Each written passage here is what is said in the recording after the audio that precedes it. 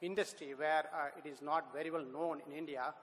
So we try to see what is our contribution to green technology for this industry. So it's about construction chemicals, and I will talk about what we do in this. There are several categories as listed here. It starts from admixtures that goes into concrete, basic concrete structures, and repair chemicals, as well as industrial grouts, flooring, so and so. Also tile installation materials, that's where we are, our company MYK LATICRETE, we are going to talk about it. Also wall systems, either skim coat or plasters, that's also very much, it comes under construction chemical. So as you see, this industry is very much growing. As you see, as of now, it is somewhere around 3,500 crores. But the way the construction, the way the growth happening is projected somewhere around 25 to 30,000 crores. It's somewhere around $4 billion US. It's happening in another 4 or 5 years. I'm going to talk about one, the survey done by UK is a government organization. They did a very good survey to say what's happening in 2025 for the construction industry. So it is about 180 pages, the report. It's a very thoroughly done. In that, I took some 4 key points that talks about. It's relevant to India also. So what are those points? It's a smarter construction. Obviously, as we move forward with a lot of the technologies, a lot of new constructions, volumes, smarter is obviously the key thing. Then they lower cost by 35%, because if you're not doing it, then you cannot sustain. Then the next key point, they're talking about faster delivery. Obviously, because when the volume grows, complexity increases, then the faster delivery is also very much, it's important. It should be 50% more when you're doing 2025. And more importantly, the lower emission by 50%. So they give so much importance. If you don't take care of those things, I think the industry is going to be in problem. So an industry that leads the world in low carbon and green construction exports, and build a low-carbon construction industry, so that is going to be more sustainable. The industry must hurry to find innovative new products and solutions. Also, certainly we build another 270 million new homes by 2025, mostly affordable homes. So global construction market to reach 15 trillion by 2025, so that's a huge volume. So if we talk about sustainable and carbon dioxide emission, that's a carbon footprint, that's we're talking about, it's a long time. And the estimation projection for the big 5, it's given from 2008 to 2035 projected. And as you see, India is the third largest.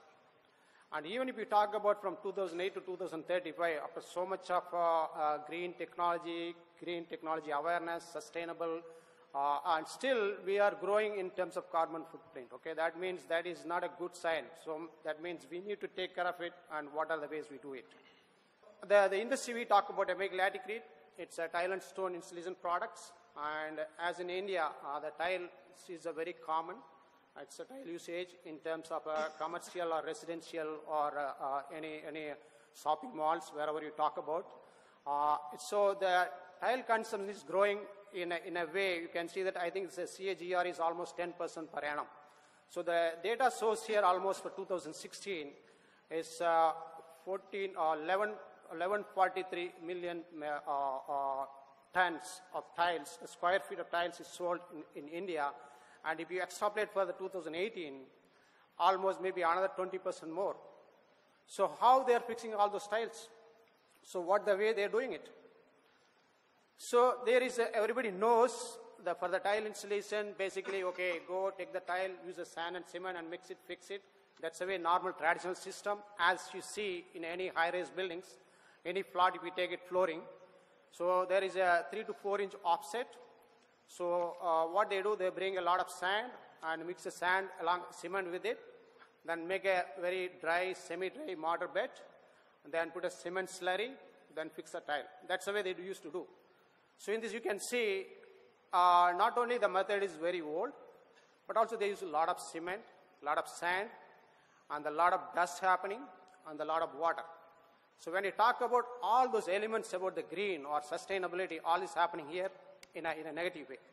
So think about taking the materials to 20 or 30 high-rise buildings, then dumping it so much sand, a lot of pollution, air pollution, And especially you don't need that much sand because you need maximum maybe 1 or 2 mm, 3 mm, but they're going to make it a 75 mm mortar bed.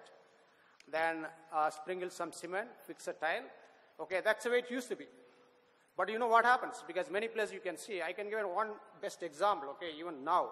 So there is an airport in Hyderabad, it's done in 10 years ago. There is an airport in Chennai, it was done 3 years ago. So I think many of you might have traveled. So in a Chennai airport, if you travel, every tile in the floor is broken.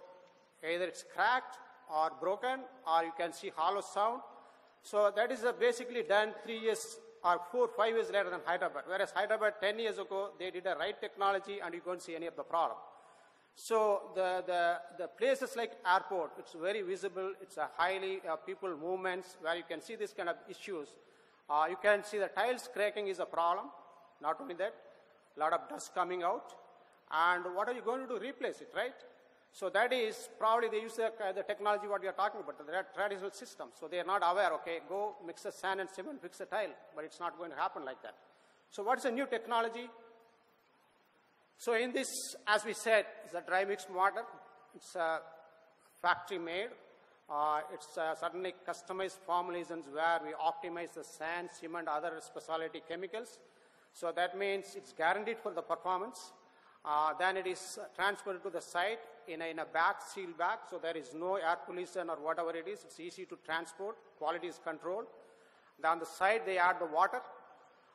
Then they are going to use it in a maximum 3 or 4 mm thickness, and it's very easy to use, and there is no quality issues. And you fix the tiles, and you can see that the tiles fixed with this technology. Obviously, it's highly durable. And that's the example of Hyderabad airport I'm talking about. The tiles will be very durable no matter what kind of usage you are doing it. It may be like a light foot traffic or heavy foot traffic like airport, but it's highly durable. So there, you can talk about all those things. You are saving a water here. You're saving a sand here. You're also saving the cement here.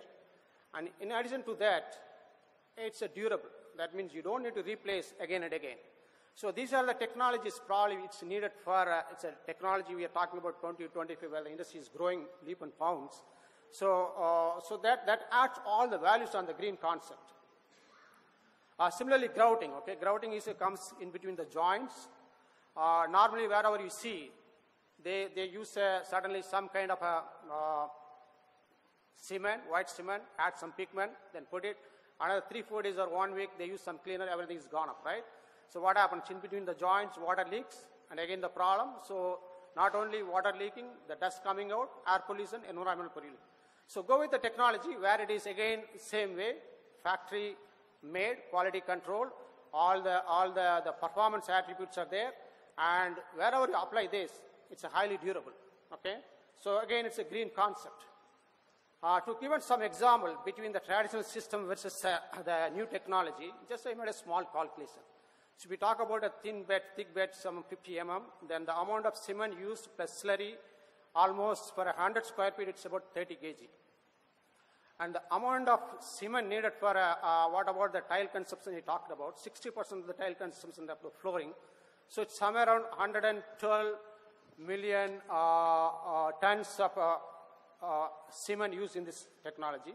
Whereas the same thing when you go the thin bed tile technology, what we are talking about, it's about only 77 million tons of cement. So what's the difference? It's about 34.5 million tons, and it's almost, it amounts to 11% reduction in carbon dioxide. So not only getting the better technology, but also you are saving energy, you're saving the carbon dioxide footprint, and the green technology, there is no sustainable issues are there. So it's a straight comparison. So what happens as of now in India, as we talk about, this technology is only in 10% of the tiles used. So as we move from 10, from 20 to 30 or 40, probably we are going to save tons and tons of cement. And that way we contribute to the green concept.